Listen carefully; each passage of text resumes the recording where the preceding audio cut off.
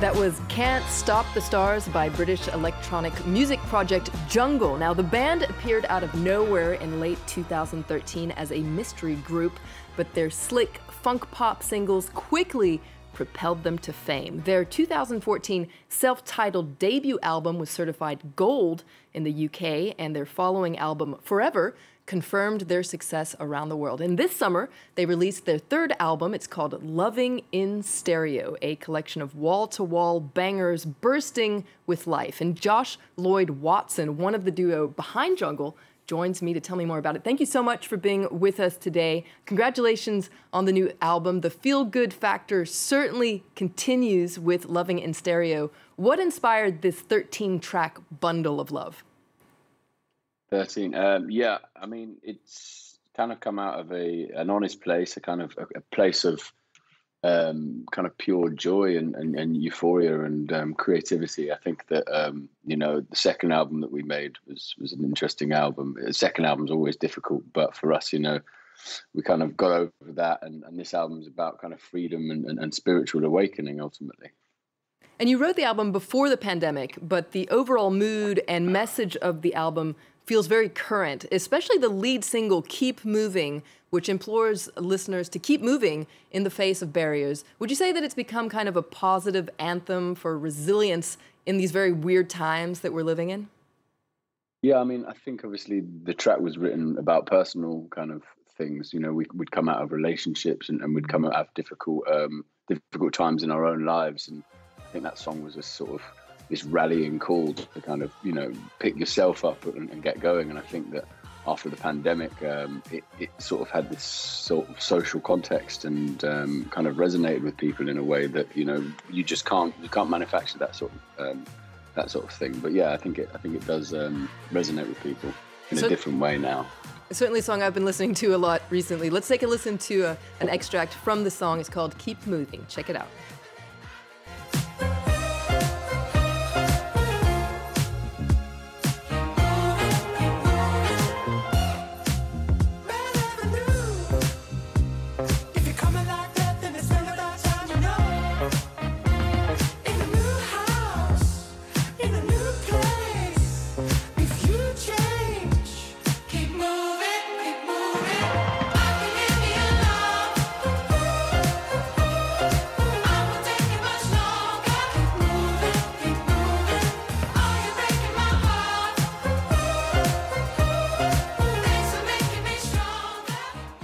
That was Keep Moving by British band Jungle. Now, you've got a very original visual identity in your music videos, often featuring dancers, often the same dancers.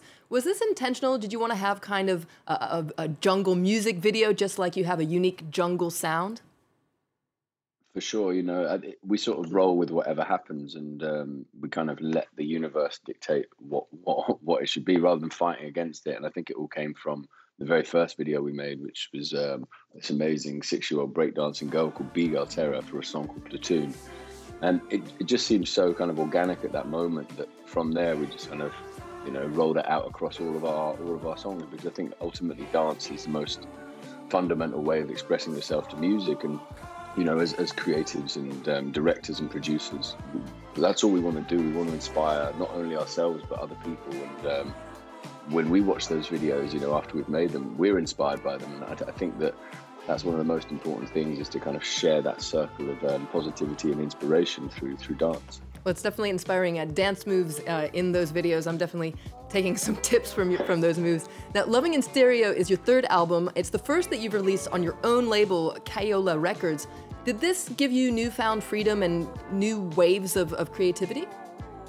I think so, for sure. I think it was the first time that we kind of fully accepted, ourselves and who we are within the kind of responsibility of making the music.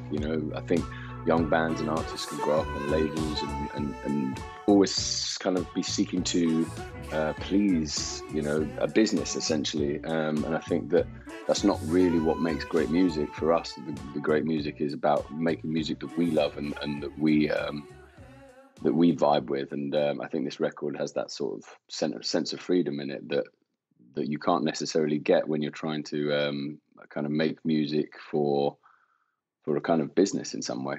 And there's a lot of freedom in your performances as well, which are a big part of your project, which goes beyond the duo that you form with Tom McFarland. Tell us about the lineup that you've created for the tour that you're kicking off right now. So yeah, with the live environment, you know, it's for us, it's about creating a show that has a lot of energy, and you know, we've always been inspired by, you know, acts like Sly and the Family Stone and Earth, Wind and Fire, even Arcade Fire. You know, with the amount of energy and the amount of people they have on stage, it's so infectious. And for us, you know, we've got this 7-strong band with some of our closest friends, and they're such incredible musicians. They just bring the songs alive for us in that live environment. Just create this energy that's so contagious. Contagious energy. I think that's a really good summary for what your shows are like. Your tunes are as much for what's going on in your head as for your body. You mentioned the importance of dance. Your concerts often turn into these huge dance parties. Fortunately, concerts have kind of been put on hold for quite a while due to the coronavirus pandemic. What have you missed the most about being on tour? I think it's just this sort of family, this camaraderie that comes with, you know, touring with some of your friends and people. Everybody in our band and crew are such beautiful people, and there's just this real sense of kind of togetherness in it. And then when the crowds come in, they kind of join in with that, and we just kind of celebrate. And it's such a beautiful place for us, and it's full of so much kind of electric energy that it's almost addictive. Addictive energy. Well, if you're lucky enough to be here in Paris, you'll be able to see Jungle at the Zénith in January. I am definitely going to be on the dance floor rocking out to your tunes. We're going to move on to some other music news making headlines right now. The American indie musicians Sufjan Stevens and Angelo De Augustine have teamed up on an intimate album called A Beginner's Mind. The pair worked on the project in a cabin in upstate New York, and in that cabin they watched movies every day, which loosely inspired the record. For instance, this track is called Back to Oz, and they wrote it after watching, of course, Return to Oz. Take a listen.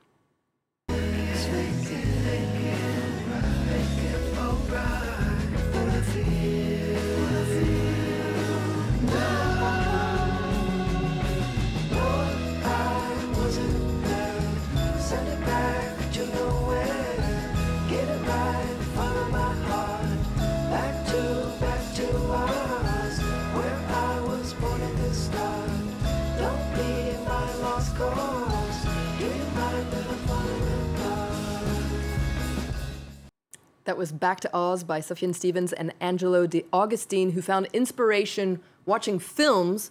Josh, coming back to you, do you have any sort of go-to source of inspiration, like films or books, when you're creating your songs? Yeah, I think so. I think films are always a good place to start with, you know, because they transport you. I think art as well is very good for that. They sort of transport you to another place, and music is always the kind of most principal connective form of you know, getting emotion to the people. And I think that if you can be inspired by, you know, movies or art, then I think that's an amazing thing. And that Sufjan Stevens track sounds amazing. It's an awesome album. Definitely recommend checking it out, as I do the next project that we're going to talk to you about. This is the American double bassist and singer Esperanza Spalding. She's released a powerful new album. It's called Songwright's Apothecary Lab. It features 12 songs created and recorded in her traveling laboratory over the past several months. She wrote the album in collaboration with specialists in neuroscience, music therapy, psychology, and ethnomusicology, and each song was designed to have an intended effect on the listener. For instance, check out this track. It's called Formuela 10. It's about grieving the consequences of one's own romantic entitlement tendencies. Take a listen. I met an angel on earth, but he didn't know it. And I see the road of my curse and let me throw it away. With all this love in my heart, I couldn't show it. Touching the sting of my shame, no need to grow it now. Maybe I'll find one again someday when I learn to love. For real, angel, may you find one too.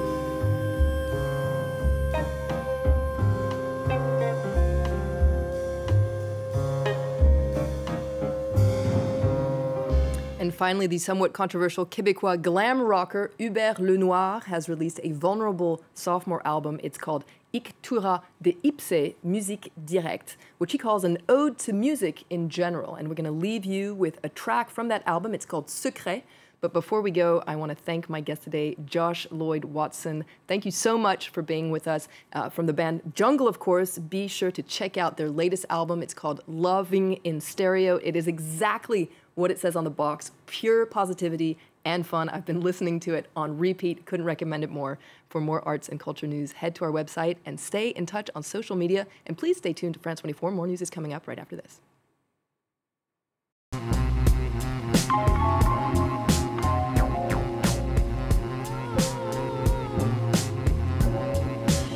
Shrek